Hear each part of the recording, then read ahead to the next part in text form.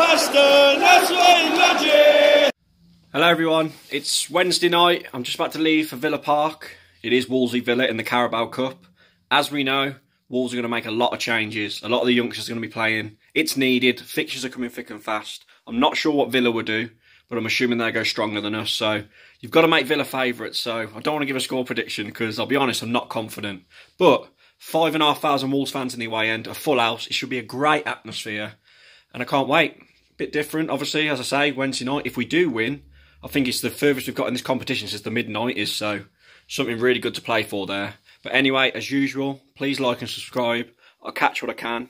And I'll see you in Aston Villa. Or Aston. And there we go. We are in Aston. Team news to come shortly. I think this is the stand we go anyway. Come on, Wolves. Tom, the team's out. Your reaction is very weak and it's us. Yeah, obviously the priority is Arsenal on Saturday. We're going to try and win that game, I reckon. You go to it? No, normally. Couldn't get a ticket. Well, I could, but I didn't want to go. What are you saying then? Taylor Perry hat-trick? Oh yeah, and whoever Campbell is. Campbell, number 77. Hey, come on, Wolves, let me win.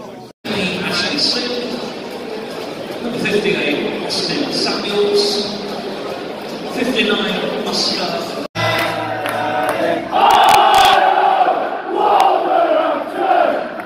Everywhere we go.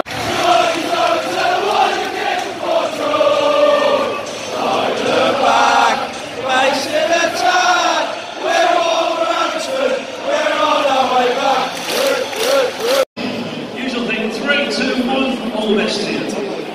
Andrew Chilton. Andrew, are you ready? 1-0 down half time. Very, very poor. After 3, Andrew. 3, We don't even like scoring. It'd be a miracle if we get a goal second half.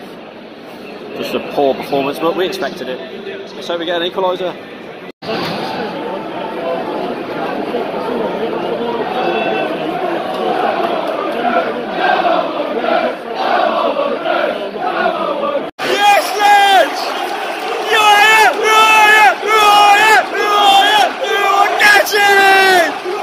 Cutrone!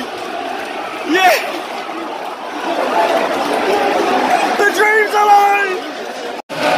Your pasta, that's off your magic! 1, 2, 3, 4, Patrick Cutrone!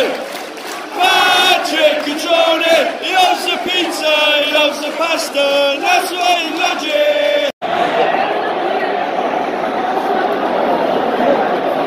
We got a final score, ladies and gentlemen. That's number 2 from Wanderers 1.